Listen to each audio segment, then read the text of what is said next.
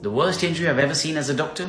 Here's the story of the fractured pen 15. It's 3 AM in the emergency room and I'm just about to go for my break when an embarrassed young man turns up in excruciating pain with his girlfriend. He simply says, "I think I've broken my penis." When I examine him, I notice that his male appendage is bent, swollen and purple from all the bruising. This was the aubergine sign, a classic sign of a penile fracture. I take a brief history from him to find out why it happened. He tells me he was enjoying a particularly energetic session of bedroom gymnastics and heard a loud pop. I explain to him that the consequence of his aggressive bedroom antics means that the tunica albuginea, the fibrous sheath which covers the spongy tissue of the sausage, has torn, leading to bleeding. I don't know what happened to him, but I do know that he was listed for emergency surgery the same morning. Patients who don't have early treatment often suffer with permanent curvature and erectile dysfunction. 3 health signs you should never ignore. Okay, so we all get eye floaters and that's completely normal. But if you suddenly start seeing way more floaters in your field of vision or flashes, go see a doctor ASAP. If you start feeling full just after eating small amounts, or you notice a change in your appetite over several weeks for no apparent reason, go get it checked out. If you notice lots of bruises turning up all over your body without any obvious physical injuries, go get this investigated. Doctors are terrible at diagnosing this. You're looking inside the female pelvis. That is the uterus, but what is that endometrial tissue? In endometriosis, cells similar to the one lining the womb can grow elsewhere in the body. For example,